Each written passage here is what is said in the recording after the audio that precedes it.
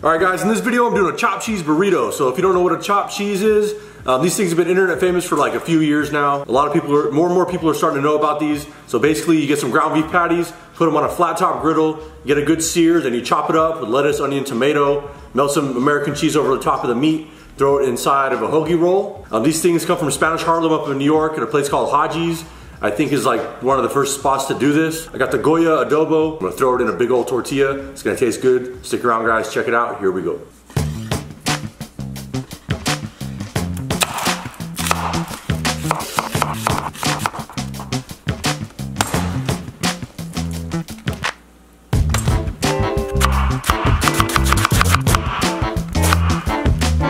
Alright, so before I throw this on the griddle, I just want to recap on the ingredients. I got 3 normal size hamburger patties right here. Lettuce, onion, tomato. I'm gonna cook the onions on the griddle when I put the hamburger patties on.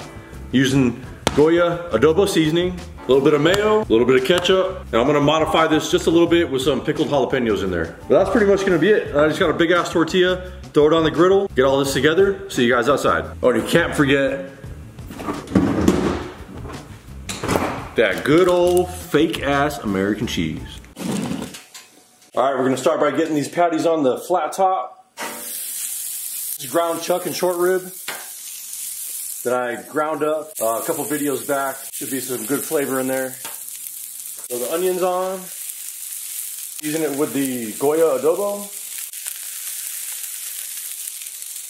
So before I start chopping this up, I wanna get a good browning on the bottom of the patties, and then I'll start chopping it up.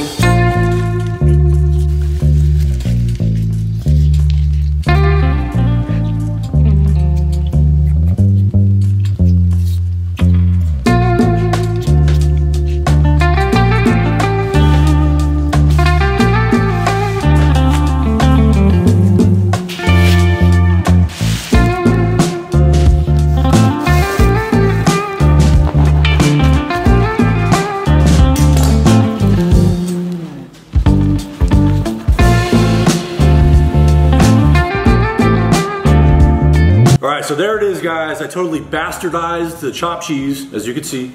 People are gonna get all pissed off. Not the most sexy cross section on there.